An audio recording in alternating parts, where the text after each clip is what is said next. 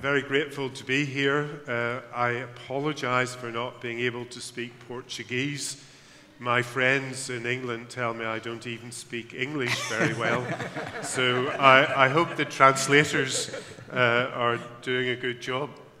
So my job is to talk about heart failure and talk about extending the limits. And I have to do that in a very short period of time, which is a little difficult, as you will see.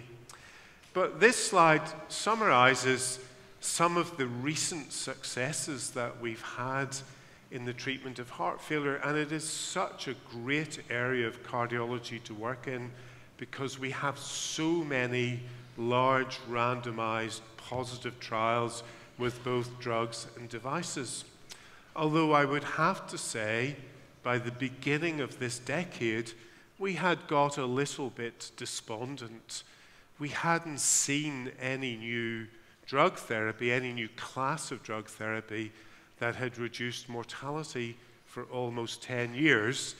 Our most recent positive trial at that time was with a mineralocorticoid receptor antagonist, extending the indication for those agents to a broader population of patients with milder symptoms. But there really hadn't been anything new that reduced mortality for a while, and people were getting a little bit depressed. There didn't seem to be any further potential for blocking the renin-angiotensin system. There didn't seem to be any further potential with drugs to inhibit the sympathetic nervous system. Other neurohumoral systems that we tried to block had been unrewarding. There was really no benefit from, for example, endothelin receptor antagonists or arginine vasopressin antagonists. Our view of inotropes was that they increased mortality rather than reduce mortality. And as we were getting close to the 50th anniversary of the first heart transplant, there had been no significant progress in transplantation. So people were maybe a little bit depressed at this point, but things have changed, and I want to take you forward from where we are today. And in 2014, we had a new breakthrough. We had a change in our paradigm about the thinking of how we treat heart failure, and for the first time in 15 years, we identified a new class of drug that would reduce mortality. And of course, that new treatment was neprilysin inhibition. And we were able to give neprilysin inhibition using a compound really of two drugs, valsartan, which was just a RAS blocker that we knew very well, and sacubitril, which was a neprilysin inhibitor prodrug. And why were we doing this? Well, we've been trying to figure out how to augment the effects of natriuretic peptides.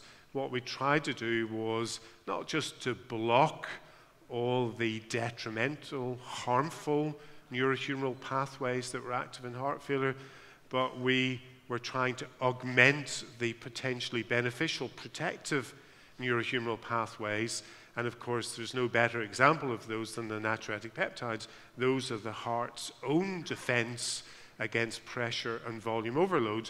And what we were trying to do was to augment the activity of natriuretic peptides and maybe other potentially beneficial neurohumoral pathways. And to do that, we knew that if we inhibited this enzyme called neprilysin, which is responsible for the breakdown of natriuretic peptides, we would augment natriuretic peptide levels. And in fact, after 25 years of trying to do this on and off with different compounds in different ways, we were finally successful. And of course, that was in the Paradigm heart failure trial, where compared to renin-angiotensin system blockade alone, addition of neprilysin inhibition to a renin-angiotensin system blocker and, of course, beta blockers and so on, further reduced morbidity and mortality, as you can see here, by 20%, and indeed all-cause mortality by 16%. So things changed in 2014. Suddenly, we had renewed hope for the treatment of heart failure, And I want to spend the remainder of my talk telling you, in fact, that there's lots of hope. There are many more things that we think we can do for heart failure. We really are pushing the therapeutic limits.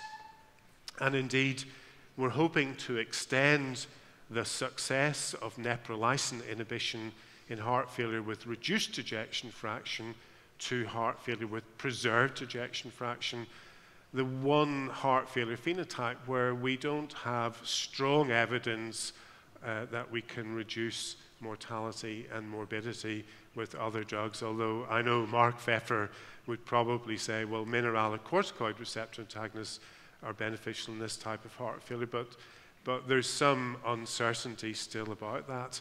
Now, you might wonder, why might neprilysin inhibition be beneficial in patients with heart failure and preserved ejection fraction? And the reason for that is summarized on this slide. So firstly, we know that patients with heart failure and preserved ejection fraction have a reduced natriuretic peptide response to volume loading. So that's one problem. The second problem is that when natriuretic peptides bind to cell surface receptors, like on the cardiomyocyte, they augment an intracellular second messenger pathway, which includes cyclic GMP. Intracellular cyclic GMP is broken down by an enzyme. It's phosphodiesterase PDE9, and that enzyme, the activity of it is upregulated in people who have heart failure with preserved ejection fraction. So inside their cardiomyocytes, the activity of that enzyme is increased.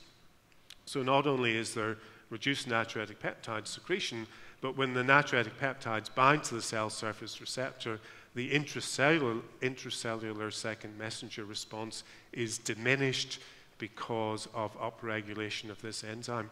And of course, cyclic GMP is considered to be critical in, for example, regulating myocardial stiffness and relaxation.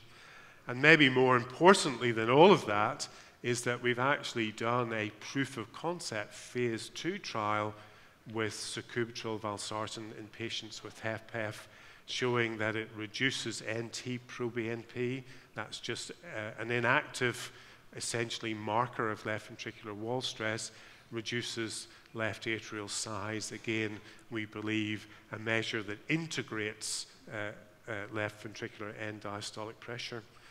So we have designed and we have conducted, and indeed we have just completed this large phase 3 morbidity mortality trial with sacubitril valsartan in patients with HFpEF called Paragon Heart Failure. And in fact, the database for this trial was just locked on Friday, in other words, yesterday.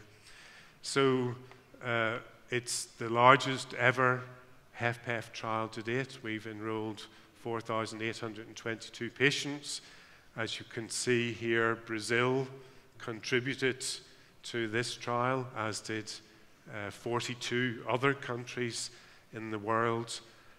We've described the design and the baseline characteristics of this trial already. If you're interested, you can read more about them. Just to point out maybe one or two snapshots of those. So this is really quite different than heart failure with reduced ejection fraction. Typically, we have about 20 to 25% of patients, for example, in Paradigm, who are female. Here you can see in Paragon, actually 52% of patients are female. They're a full decade older, 10 years older on average than in the typical HFrEF trial, 73 rather than 63 in Paradigm, and so on. So really a quite distinct patient population, different heart failure phenotype. And I stole this slide off Mark because he pointed out yesterday that he used some of mine. And my colleague, friend, and co-principal investigator, Scott Solomon, will present the results of this trial at the ESC Congress in a few weeks' time. So this is going to be an exciting year in heart failure, and this is one of the reasons why this will be an exciting year in heart failure. And there are other things going on with sacubitril valsartan. So in this part of the world, as you know much better than I do, this type of heart failure, and I notice our co-chair shares the same name, this type of heart failure is a particularly deadly, a particularly morbid type of heart failure, much worse than other non-ischemic forms of heart failure in terms of morbidity and mortality.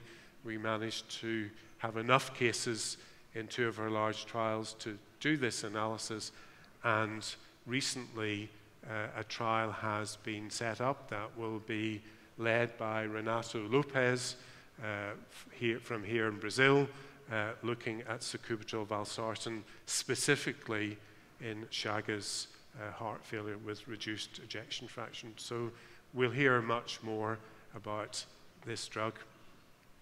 But it doesn't stop there. There are many more things in the pipeline. Another way to augment intracellular cyclic GMP is to stimulate an enzyme that produces its soluble guanylate cyclase. That can be done with a drug called vericiguat. And again, as many of you may know, there is a large trial called Victoria, 4,800 patients, randomized to placebo or vericiguat. This trial has completed randomization, and it is completing follow-up, and we will get the results of the Victoria trial quite soon as well. So as you can see, there's a story here that there's a lot of new things happening, a lot of exciting things happening in heart failure. And in fact, we've even revisited this question of inotropes that we were so negative about. The cardiological community, the heart failure community in particular, had really been quite negative about the idea of using inotropes. But there is a new agent. It's perhaps not correctly described as an inotrope, omecamtiv mecarbil. It has been described as a cardiac-specific myosin activator that does not have the characteristics of a conventional inotrope, but does improve left ventricular systolic performance. So it doesn't increase myocardial oxygen consumption, it doesn't increase intracellular calcium or cyclic AMP, the things that we believe led many of the previous inotropic agents we used to increase the risk of ventricular arrhythmias and sudden death. And actually, the characteristic pharmacological signature sign of the action of this drug is a slight prolongation of systole due to slightly better binding between actin and myosin. We did do a phase 2 proof of concept study with this drug, as we often do. The purple bars show you the effects of omecamtiv mecarbil, the placebo bars, the gray bars, the effect of placebo. And you can see here, for example, unlike almost any other inotrope I know of, there was a reduction in heart rate rather than an increase in heart rate, perhaps indicating withdrawal of sympathetic tone because of improved overall systolic function. You can see here reduction in left ventricular volumes, increase in ejection fraction and stroke volume. So effects that we hope would translate into improved clinical outcomes, but as we've learnt through bitter experience in heart failure and other disease areas, those surrogate outcomes are not reliable predictors of clinical benefits, and as a consequence you must do a large-scale phase 3 trial. And we have been doing this trial. It's called Galactic HF. It is a very big trial. As you can see here, just this week we completed recruitment, and there are a total of 8,258 patients enrolled in this trial. And interestingly, a quarter of these patients have been included during an admission to hospital with decompensation. And that is the attraction of this drug. It doesn't lower blood pressure. It doesn't worsen renal function. It isn't like the classic neurohumoral agents that we're all familiar with. It could be used in almost any patient with heart failure on top of all of those other drugs. And it literally goes to the heart of the problem in heart failure. In other words, depressed systolic function. And then, as we heard a lot about yesterday, maybe by chance, maybe by luck, whatever, we had the remarkable finding that these drugs, the SGLT2 inhibitors, can reduce the risk of incident heart failure. In other words, can reduce the risk of new onset heart failure leading to hospital admission. We saw that, as was discussed yesterday, initially in the EMPA-REG outcome trial, published in 2015, and then every 2 years since, there's been another study with a different drug in the same class showing the same benefit. And you can see that summarized here for the 3 trials that enrolled a broad spectrum of patients with type 2 diabetes. In each and every one of them, this substantial reduction in heart failure hospitalization. And then in the new trial, the one that looked at type 2 diabetics who had chronic kidney disease, increased urinary albumin excretion, a very similar effect, a 39% relative risk reduction in heart failure hospitalization. So what we have to move on to now is to find out, well, could we use these drugs not to prevent the development of heart failure, but to actually treat patients with established heart failure? And one of the questions we also want to ask is, can we even use these drugs to treat patients with heart failure who don't have diabetes? Now, you might say, well, why on earth would you want to give a drug that was introduced to lower blood glucose to manage patients with diabetes as a treatment for heart failure in people who don't have diabetes? And there are 2 reasons for that. One is that these drugs may have non-glucose dependent actions. So again, as I think was shown yesterday, we're all familiar with this really rapid onset of benefit from an SGLT2 inhibitor in patients with diabetes in reducing the risk of heart failure. That does not really fit with our previous concepts of the really slow, gradual development of a metabolic benefit of reducing blood glucose. And there are lots of theories about why SGLT2 inhibitors have such a rapid effect in patients with diabetes with respect to reducing heart failure. It might just be because they're good diuretics, they reduce preload, afterload, and so on. It may be because, of course, they protect the kidneys, and the kidneys clearly play an important role in the development and progression of heart failure. But there are other theories. One of the popular theories that you again heard mentioned yesterday was that these drugs might improve myocardial metabolic efficiency, and there's some animal data to support that. There are indeed additional hypotheses that these agents also act on other, for example, the sodium hydrogen exchanger, other pathways in the cardiomyocyte. We don't know.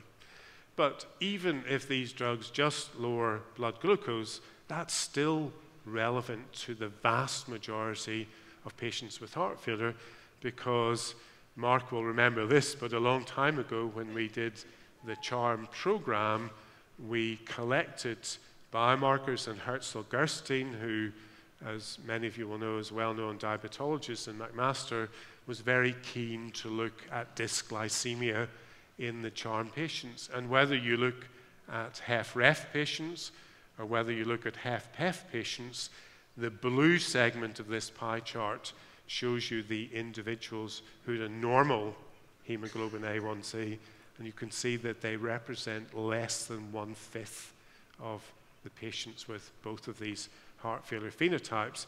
And not only that, but we know that these patients fairly rapidly progress to develop dysglycemia and overt diabetes.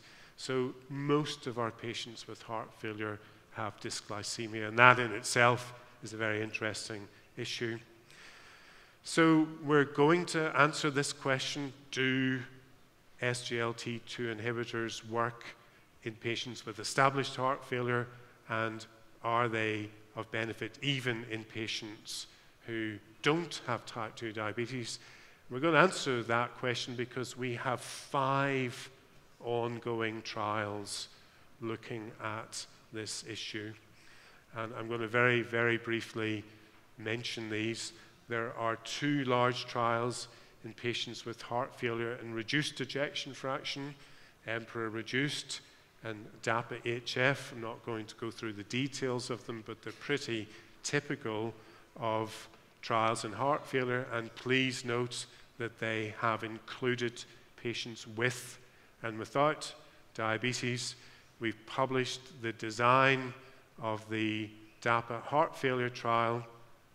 And again, you can see here that actually Brazil, of all countries in the world, was the leading recruiter in DAPA heart failure. So if you were a DAPA heart failure investigator, thank you very much indeed, because you really made this trial a success in terms of its rapid recruitment. And again, quick snapshot of the patients in the trial. They're pretty characteristic of HFrEF patients, but the one thing I will point out here is that only 42% of patients in DAPA heart failure have diabetes. That's pretty typical of other heart failure trials. The slight majority do not have diabetes. So this trial will test the hypothesis that these drugs are potentially a treatment for heart failure with reduced ejection fraction. Again, very shortly, all the details of the patients enrolled in this trial will appear online. We're hoping, assuming the American Heart Association are willing to accept our presentation, we're hoping to present the results of DAPA-HF at the American Heart Association Congress in November. So 2 new large morbidity mortality trials hopefully presenting this year.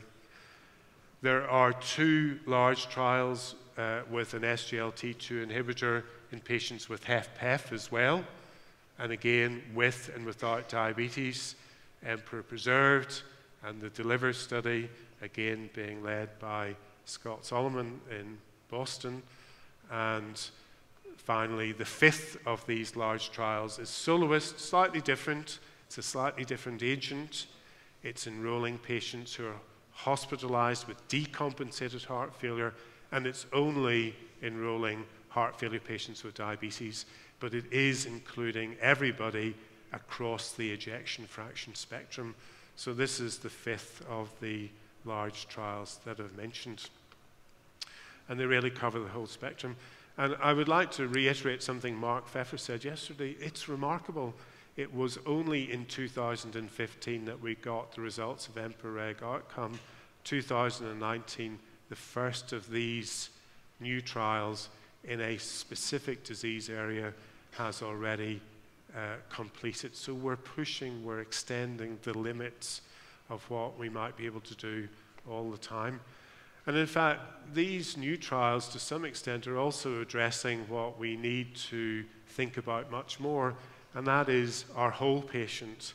That heart failure patient who just doesn't have heart failure has many different comorbidities. And in fact, there are other trials that are tackling specific comorbidities in these patients. And just like diabetes is extremely common in patients with heart failure for reasons that we don't fully understand, so is iron deficiency. And there are actually 4 trials currently running looking to see whether intravenous iron therapy might improve outcomes in patients with heart failure and reduced ejection fraction. Mark mentioned the trial in sleep apnea yesterday. So we're really tackling each of these comorbidities as a means perhaps to improve outcomes for our multimorbid patients with heart failure. And then finally, I'm going to mention an area that I actually don't work in, but I thought it was important not to ignore it.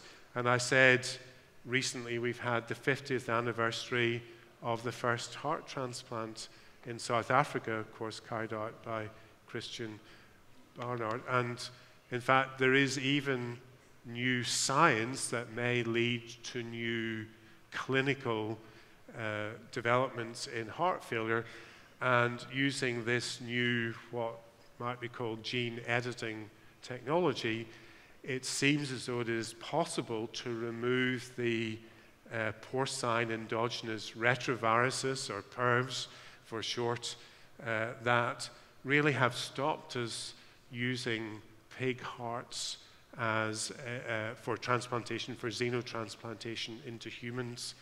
If we can remove these, remove the risk of cross-species infection with these viruses, then there may be a way forward to reduce the problem of organ shortage for patients waiting for transplantation. And of course, there are new devices that may ultimately even remove the need to think about transplantation, because these are getting better all the time. And you will have seen the recent evidence that the HeartMate 3 device is superior to HeartMate 2, and really outcomes in patients getting these devices, selected patients getting these devices, are remarkably good compared to the alternative for patients with end-stage heart disease. I'm not going to talk about cell therapy, firstly because I don't really know about it, and secondly because I think actually now the race is probably being won by the machines rather than by cells at the moment, but I'm sure that could be a subject for discussion.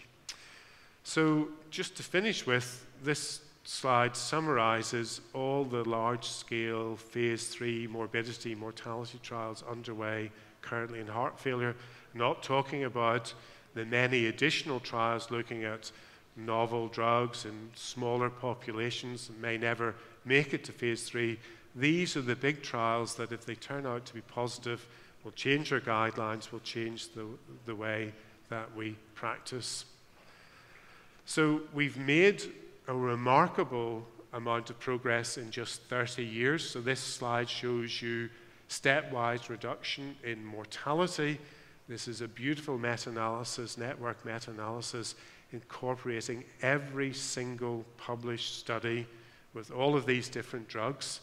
And you can see here, from when we started with ACE inhibitors, all the way through to what I would describe really as now our 4 pillars of treatment for heart failure, with reduced ejection fraction, a blocker of the renin-angiotensin system, a beta blocker, a mineralocorticoid receptor antagonist, and a neprilysin inhibitor.